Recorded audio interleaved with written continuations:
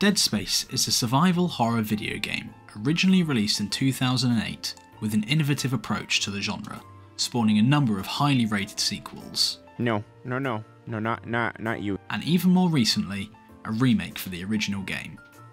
In this game, you play as Isaac Clarke, the unlucky engineer stuck on the USG Ishimura, which has since been overrun with what are essentially space zombies. And the problem being, we are armed with nothing but a futuristic toolbox and a can-do attitude. I've never played any Dead Space game before, so in today's video, it only feels right to attempt the Dead Spaces remake's hardest achievement, completing the game on impossible mode, where even the necromorphs are thinking, guys, maybe we took it too far this time. Let's get into it. The game starts off with Stevie Wonder parking us in the main hangar of the USG Ishimura, and I say parking and not crashing because, come on, it's not like he would be able to tell the difference anyway. We make our way to the flight lounge, where our introduction to the game is watching a dear colleague being turned into Julius Caesar in 44 BC. Oh my Christ!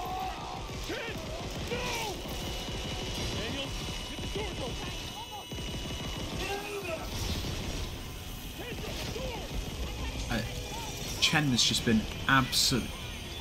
As any normal person would, we get ourselves the hell out of there and make a way to pick up the best weapon in the game, the plasma cutter. Second only to... Sorry, I've written the finger blaster in my script, but that's definitely not the name of the weapon.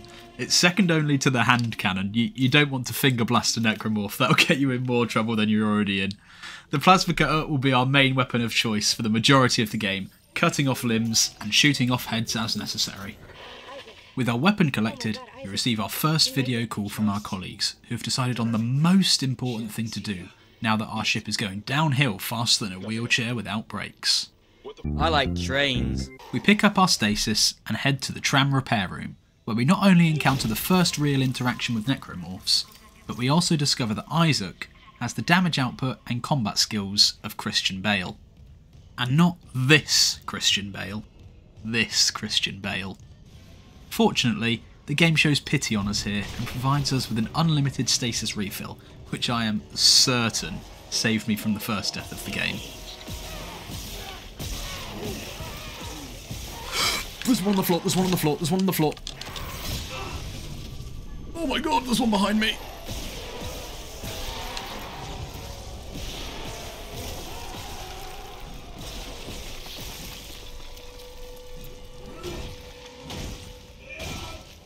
With the damaged tram replaced, we now need to head off for a replacement data board.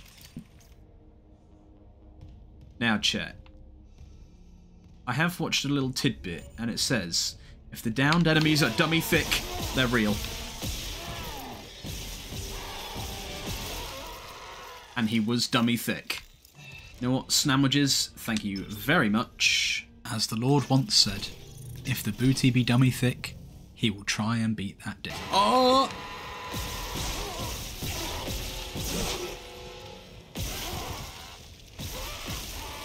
My bad, chat, I forgot to check if he was dummy thick. We pick up the data board and come across the first upgrade bench of the run. Now, instead of updating you every time we use an upgrade, I'll give you a heads up. We will be upgrading health and damage as a priority, and everything else will be upgraded when I do not have a choice. Data board reinstalled. With the trams fixed and our lust for trains satiated, we make our way back to the ship.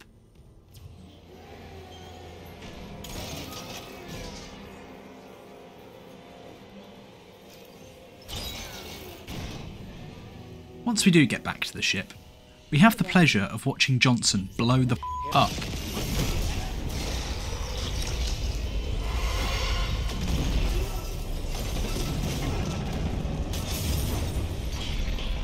We never reference this again. We're now into chapter 2, where we need to make our way to the morgue in the medical bay to collect the captain's rig, which will allow us more access to the ship. On the way there, we discover our lack of stasis.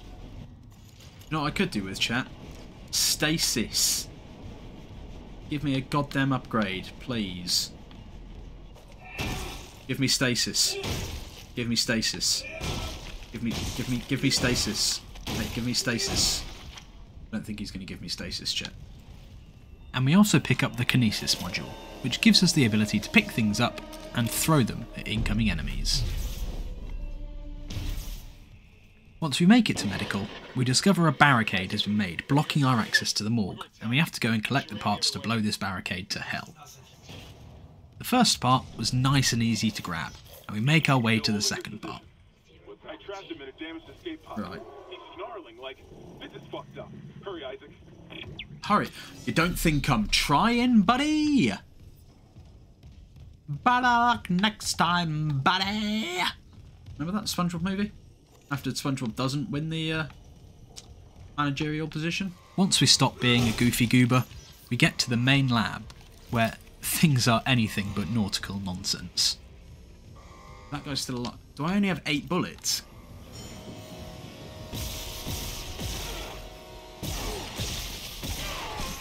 He is missing... Oh, he's not missing a leg just yet. Okay, that's fine. Everything is fine. Everything is fine. Oh, I'm out of ammo, chat. You know what? I'm happy to play a game of Ring Around the Rosies right here. I don't mind. But let's go, chat. Right button that time. Oh my god. Hello. Oh, hey. Having left a streak in 2 pairs of underwear, we got through the barricade in one piece and go to meet the captain in the morgue. However, once we make it to the captain, he becomes a bit too frisky for my liking. Please get off of me right now, thank you. Yeah, bye.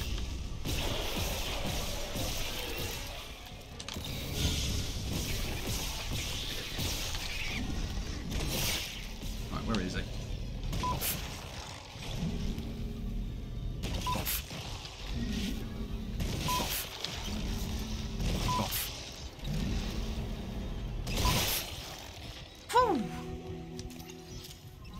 With the captain deceased once again, we make our way to engineering, which brings us to the end of Chapter 2 and to the start of Chapter 3. Chapter 3, in my opinion, is one of the hardest chapters in the game, because it's early enough that you have very limited access to upgrades, but just late enough in for the developers to throw dying people at you like you're a teenager on Epstein's Island. Okay, right. Open. Stasis again. Move. No, okay, right, bomb. Heal. Right now.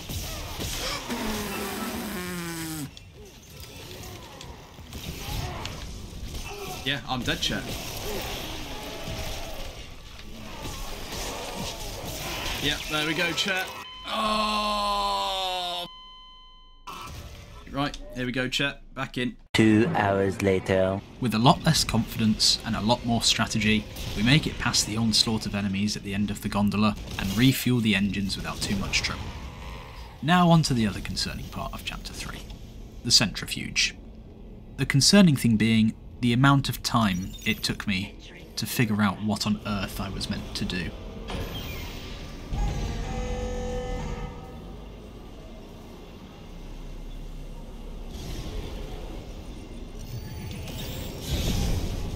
Yeah, okay, it is freeze. Right, okay, we're just... yeah. I don't think I can float anymore because the centrifuge is activated. I think... Looks like the centrifuge is back online. All that's left is... I pressed the wrong button.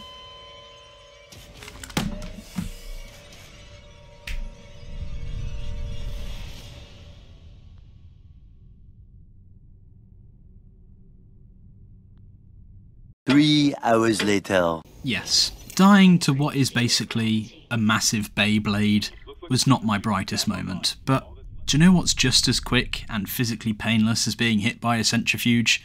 And I say physically painless because I'm now emotionally dead inside. That's right, you beautiful people, liking this video and subscribing to the channel. Hit that button, hit the little bell next to it, and stay up to date with my future uploads. The final part of Chapter 3 is to manually ignite the ship's engines, which, although sounds like a daunting task, was surprisingly easy. We just kept our distance and shot at the enemies from afar until we managed to ignite the engines, which brings an end to Chapter 3. To start chapter 4, we meet Hammond on the bridge and proceed to wait for what feels like 20 minutes whilst we have a load of useless dialogue. This chapter is all about us getting pounded by asteroids, and we need to stop that. What the flipping hell is that? Stay right there. Let's go! Woo! Fortunately, after this first encounter with the brute, this is, without a doubt, the easiest chapter in the game, and you should have no troubles whatsoever. Which is what I would say if I wasn't a complete idiot. I didn't know what I was doing there, so the next one we're going to be a bit quicker. Stand by. What do you mean stand by? I can't go back inside. Are you having me on? Surely there's a... O2. O2! Gimme. Whew! We're fine. Everything is fine. Oh, chat. That was stress-inducing. Okay. Before we make our way back to medical for chapter 5, I make an absolutely awful decision. My main weapon, plasma cutter, isn't quite doing it for the small enemies. And instead, I think we need the flamethrower. What have you got there? Flamethrower? That's cool. Not going to use it. 20 minutes later, we have our flamethrower and have made our way to the medical deck, where we're introduced to Dr. Mercer and his little pet project, the Hunter. Please don't leave me with that thing, sir. Come back. Sir. Doctor. You are not a good medical professional if you leave me with this thing. Oh my Christ almighty. It's open. Go. Right, move. Right, let's... Get off me! Get off me! Oh my Christ almighty! Oh my Christ, leave me alone. I don't want to be brutally murdered. I am... just... distraught. I'm scared. Terrified. So, it's safe to say that being hunted was possibly my least favourite part of the game and severely stressed me out. Fortunately, everything is easier with a friend, so it really helped me out having Survivor there with me. Oh, hey buddy. Your enzyme will work if... She just needs liquid nitrogen. Save us! Yeah, turns out Survivor must be a nickname and not his real name because he is in fact dead. Fortunately, he did give us a little heads up that Mercer is going to gas the ship. Yeah, but you can't go out there because the air is poisonous for you. You will die you'll die instantly. Once we'd stopped the immediate gassing problem, we make our way over to hydroponics to start chapter 6 and are introduced to Elizabeth Cross.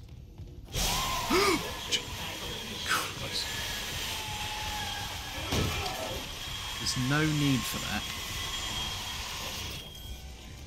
They just needed fertilizer, chat, so they decided to make me shit myself live on stream. Which is very considerate of them. Who's this? Oh, it's Cross. Who the hell's Cross? Find the Weezers. Elizabeth lets us know that all her friends are insects and need to be eliminated before we can take out the Leviathan. So we run, Raven, run around the ship, stabbing her work colleagues in the head where they seem to get off on the pain. Eventually, we take out the final teenage dirtbag, so we get up and leave back towards hydroponics. Thank you. Oh, please, no, thank you.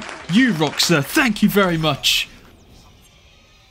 Once back at hydroponics, it turns out the plan to weaken the Leviathan, so we could eject it into space, was literally a waste of time and did nothing, so we have to fight it anyway.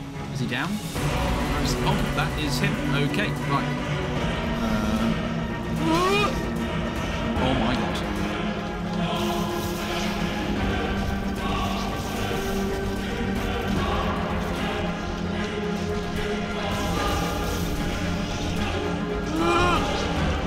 What's going on? Am I dead?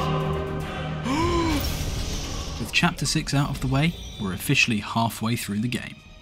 Chapter 7 takes us into the mining deck, and let me tell you, I do not yearn for the mines. The idea of being stuck in a lift with copious amounts of enemies, laser beams capable of cutting your limbs off, and fire traps strong enough to make you look like this guy were not quite doing it for me. Fortunately, we managed to dodge that burning impression and make our way to the processing control room. Right, so I'm going to go ahead and say the processing beam is a big old death. And boy, I do not know if I was right, because I absolutely clutched up in this room. Coming into this room blind, I had no idea how many enemies were going to ambush me in here, but with immense skill and an inventory full of heals, we managed to get out of there alive. Chapter 7 also provides us with the joy of planting the SOS beacon, and at this part in the chapter, I felt like I was the beacon, because I was planted in the middle of nowhere with no idea what on earth to do.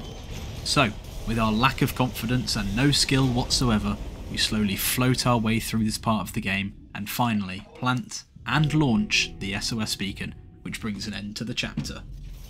Chapter 8 requires us to go to communications and fix the comms array, but getting there isn't quite as easy as it seems.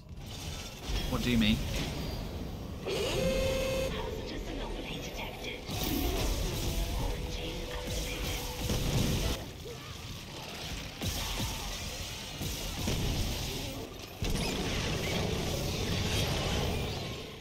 Once we manage to actually get to comms, we come across my biggest weakness yet. Puzzles. Go in there. Ah! I'm a genius, chat. With the comms array finally fixed, we receive a message from the nearby ship, the USM Valor. We picked up your escape pod number 47 and are en route to your position.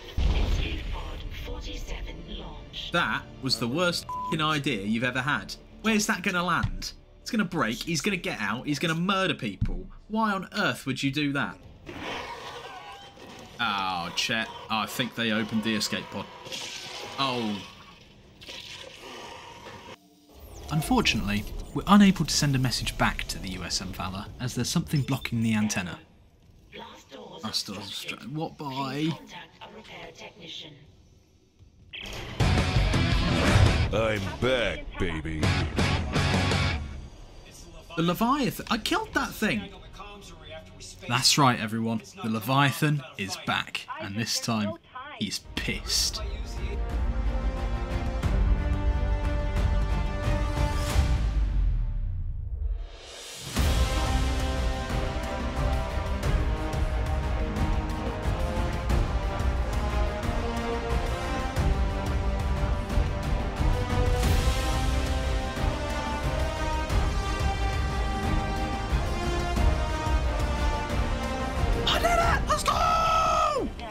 With the remnant Leviathan down, that brings a close to Chapter 8.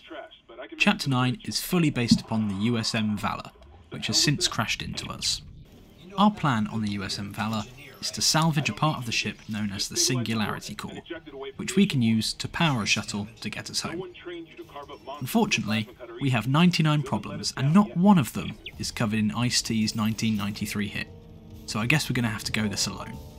We're first introduced to a new enemy on the Valor whose stasis pack has merged into their skin. Now, personally, I would think that would slow them down, but nope, apparently not. What the f... I missed.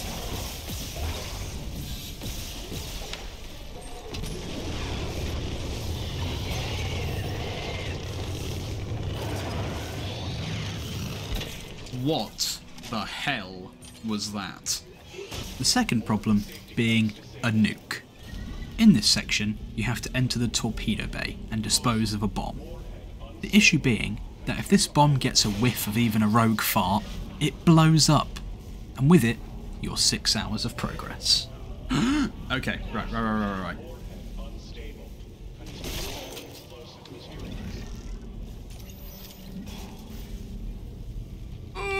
I'm physically sick. I thought that thing was going to blow the hell up then.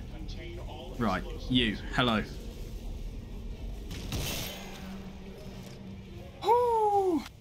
Safe to say, we were not hanging around in that room. We finally make our way to Hammond to collect the Singularity Core. Help me get him to the Kelly. Oh, Hammond, yeah. Oh my Christ. He's made him into a shish kebab. Oh, no, we need that, Hammond. We sort of... Okay, right, that's fine. We guess we don't need it anymore. It turns out, Hammond blowing up the ship means we have to get out of there. Now, my logical brain goes, well, it's gonna blow, gotta run. As far as I'm aware, there is not a time limit for this, and you can safely and slowly take out the enemies, which I would highly recommend. Let me in. Oh my god! Piss off.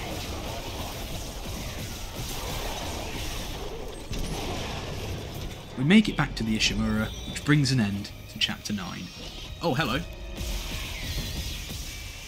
It's just some baby. I need to call like child services or something. You shouldn't be left here on your own. Chapter 10 requires us to make our way to the executive shuttle. But is life ever that easy?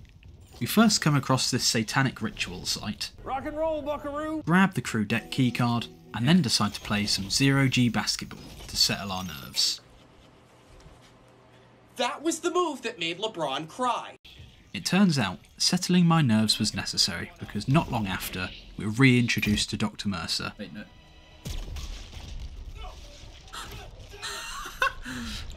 And of course, the Hunter. Didn't I kill this guy? Oh, you're having me on. We used the usual cut off the limbs and stasis plan for the Hunter and managed to escape unharmed. The rest of the chapter is honestly pretty easy. We made our way around the ship to destroy tendrils in different quarters. We meet Dr. Kine, who says we need to return the marker to a nearby planet full of necromorphs, and we head to the executive shuttle. Excuse me, hello. Oh, is that the Hunter? And what's he hit me with? He's... Oh, hello. Right. No, heal, heal.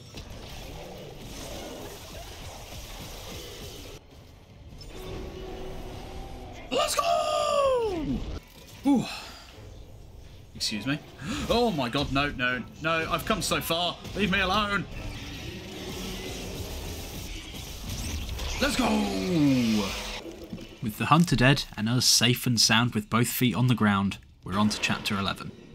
This chapter includes one of the biggest difficulty spikes in the game, when you have to transfer the marker to the hangar bay.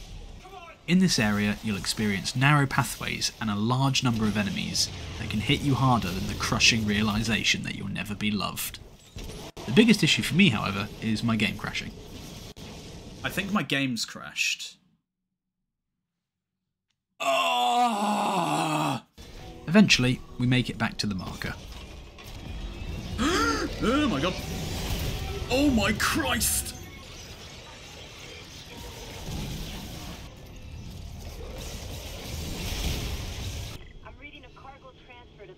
Oh. Okay. With the marker now moved to the main hangar, we make our way to the shuttle. Excuse me? What?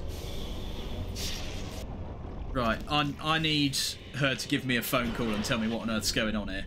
Sorry, Isaac. I couldn't trust him with the marker. Even Kine didn't pick up on that.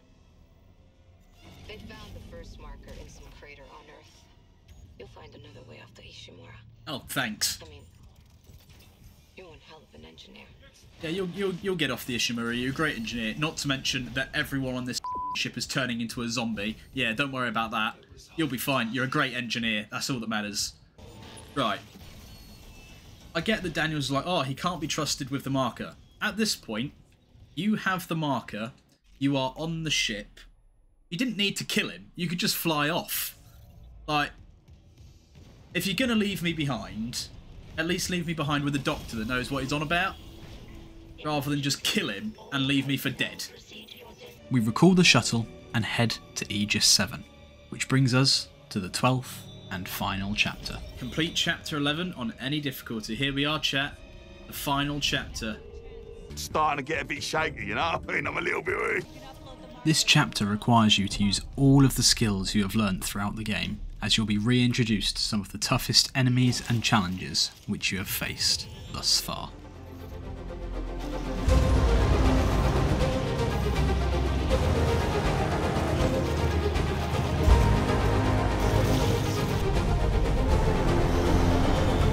Holy shite.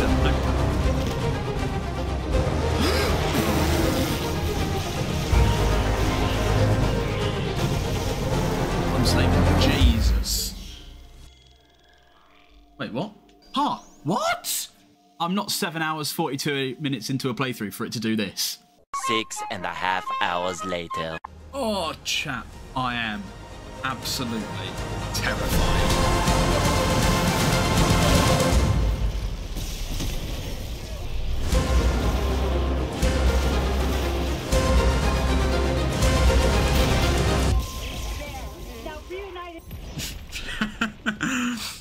To be honest, Cam, it's relatable. I'd do the same. We love that simp activity. It's at this part of the final chapter that we discover Isaac has been hallucinating his girlfriend Nicole for the whole period, and it was instead Elizabeth Cross, the scientist from hydroponics. Nicole is in fact deceased. Okay, kill her then, yeah. I have no emotional connection to this lady whatsoever. Murder her. Oh, I can't see the... Oh, yeah, okay, she killed her. With that out of the way, we head into the final boss battle.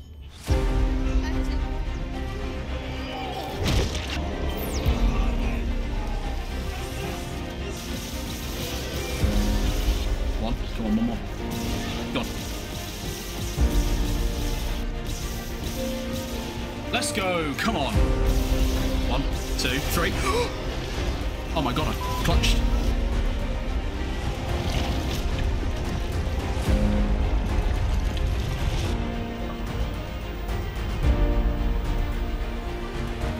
And just like that, we had completed Dead Spaces' impossible difficulty. Untouchable. Let's go! Come on! Although this was definitely a hell of a challenge, I had an absolute blast being introduced to the Dead Space series, and this game in particular may have earned itself a spot on the list of my favourite games. Speaking of my favourite games, be sure to check out my Dead Rising video here. Easily one of the best game franchises I have ever played. Finally, all of my challenges are streamed live on Twitch, so be sure to come along and check them out. Remember to like, subscribe, and I'll see you in the next one. Thank you very much for watching.